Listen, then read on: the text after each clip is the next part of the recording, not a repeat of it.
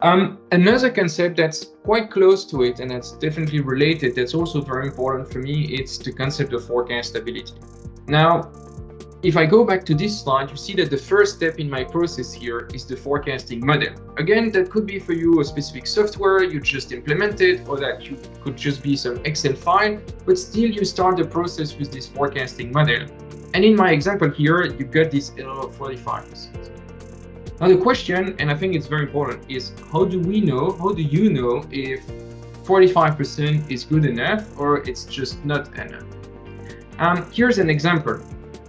On the right side, you see a forecast I made a few years ago for a client, and you can see here the demand pattern in my own forecast.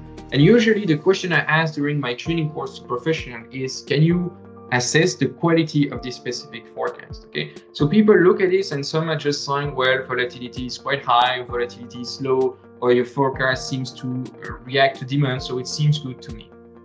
But it's kind of very difficult if you imagine that you have 100,000 products to review to do this kind of analysis, SKU by SKU, model by model, to assess if it's a good or a bad forecast. Instead, what I propose to do, which is actually very easy to do, is to compare this forecast to a benchmark. So the idea here is that we track the forecast error of the model and we track the forecast error of a simple moving average. You can see that on the slide. MA6 stands for moving average 6 months. So this model is just taking the average of the last 6 months and using this as a forecast. Now what we see on this very specific example is that the model I created does not add much value. If you compare the error of my model and a moving average, it's really unclear if this model adds any kind of value. Now, how can we use this with the forecast value added framework? Let me show you this in a second, and then I'll go back to this slide. What you can do as well here is to add a benchmark to the framework. So basically, instead of starting by a forecasting model with this 45%, you would start by a benchmark like a moving average 6 months for 12 months.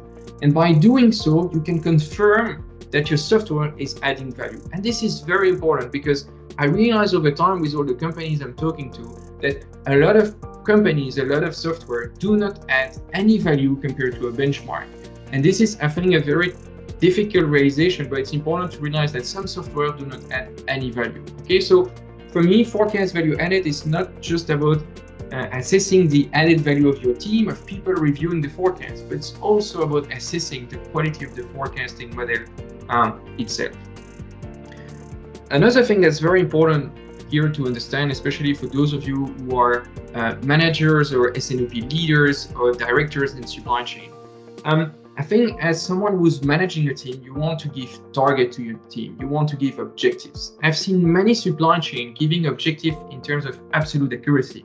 So it would look like, well, next year we want to reach an accuracy of 60% or 80%, okay? And everyone should try to reach 80%.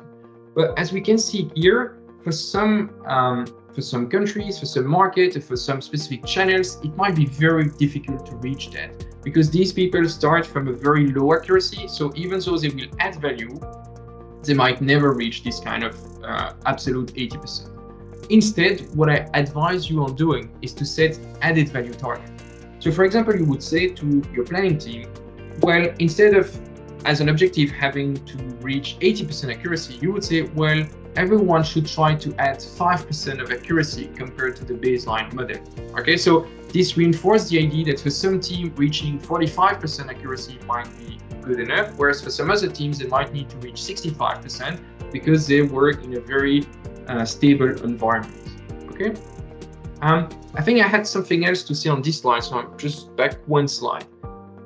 The great thing about forecastability and comparing your model to a benchmark is that as soon as you do that, it gets kind of easy to assess how much accuracy you could aim for. What I've seen project after project is that for most cases, well, not 100% of the cases, but let's say 95% of supply chain, you can easily make models that beat benchmarks by 10, 20, or even 30%. So as soon as you start running a moving average on your data set and you realize the accuracy you can get using that, it's very easy for you to assess, well, how good could I possibly get for this specific type of market or channel, because you just look at the error of your moving average and you can assume that you can reduce that by 10, 20, or even 30%.